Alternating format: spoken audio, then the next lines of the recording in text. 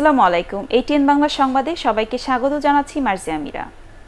চলে গেলেন সাবেক স্বাস্থ্যমন্ত্রী ও আওয়ামী লীগ প্রেসিডিয়াম সদস্য মোহাম্মদ নাসিম। সকালে চিকিৎসাধীন অবস্থায় বাংলাদেশ স্পেশালাইজড হসপিটালে তিনি মারা যান বলে জানিয়েছেন তার ছেলে তানভীর শাকিল জয়।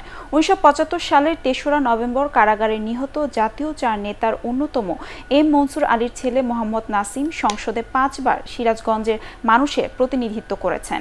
এছাড়াও 14 দলীয় জোটের মুখপাত্র এবং খাদ্য মন্ত্রণালয় সংক্রান্ত সংসদীয় স্থায়ী কমিটির সভাপতির দায়িত্ব পালন করেছিলেন তিনি। 1996 সালের আওয়ামী লীগ সরকারের স্বরাষ্ট্র, ডাক ও টেলিযোগাযোগ এবং গৃহায়ন ও গণপূর্ত মন্ত্রীর দায়িত্ব পালন করেন মোহাম্মদ নাসিম। তার মৃত্যুতে দেশের রাজনৈতিক অঙ্গনে শোকের ছায়া নেমে এসেছে। মোহাম্মদ নাসিমের মৃত্যুতে রাষ্ট্রপতি আব্দুল হামিদ, প্রধানমন্ত্রী শেখ হাসিনা, স্পিকার ডক্টর শিরিন শারমিন চৌধুরী, বিরোধী দলীয় নেতা বেগম রওশন এরশাদ, জাতীয় পার্টির চেয়ারম্যান গোলাম মোহাম্মদ কাদের এবং বিএনপি মহাসচিব মির্জা ফখরুল ইসলাম আলমগীর গভীর শোক জানিয়েছেন।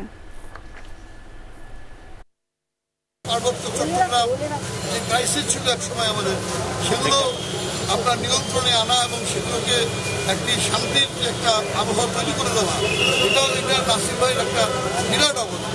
এটা আমাদের দেশের জন্য এবং আমি মনে করি আমাদের মাননীয় প্রধানমন্ত্রী একটা বড় হাত সত্যি আজকে আমরা হারিয়ে ফেলি।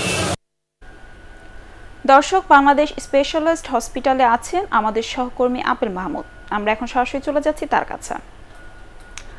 আপেল, আওয়ামী লীগ নেতা মোহাম্মদ নাসিমের মৃত্যু নিয়ে আপনার কাছে আরো কি খবর আছে?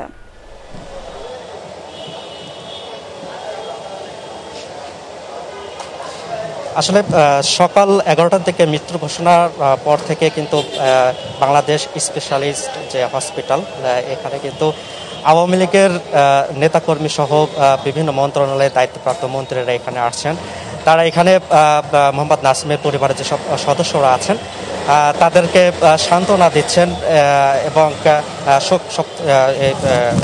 এই পরিবারের প্রতি সমবেদনা জানাচ্ছেন। এবং আরেকটা বিষয়কে জানিয়ে রেখে যে এসব এখানে যারা আসছেন বা পরিবারের সদস্য যারা আছেন বা চিকিৎসক যারা আছেন তারা কিন্তু এখনও এই মোহাম্মদ নাসিমের দাফনের বিষয়ের যে পরবর্তী যে সিদ্ধান্তগুলো সেগুলো কিন্তু এখনও জানা নেই।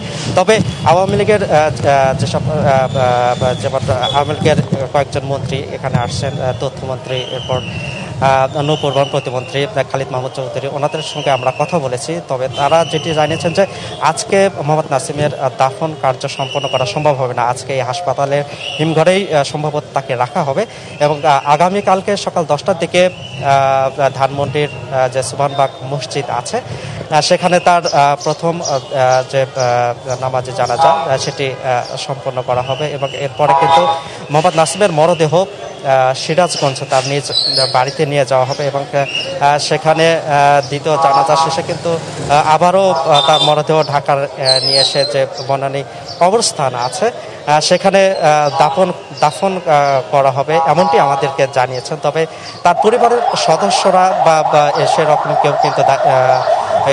কেউ কিন্তু এখনো এই বিষয়টি আনুষ্ঠানিকভাবে আমাদের ঘোষণা করেনি। তবে আনুষ্ঠানিকভাবে জানালে পরবর্তী বিষয়গুলো আমি আবারও জানার চেষ্টা করব। এই ছিল এখানকার সর্বশেষ। আপেল, আপনাকে ধন্যবাদ। দর্শক, পরবর্তী সংবাদ দেখার আমন্ত্রণ জানিয়ে এখনকার মতো শেষ করছি। সবাই ঘরে থাকুন, নিরাপদে থাকুন। ATN বাংলা সংবাদ ইউটিউবে দেখতে ব্রাউজ করুন youtube/ATN Bangla News। ধন্যবাদ সবাইকে।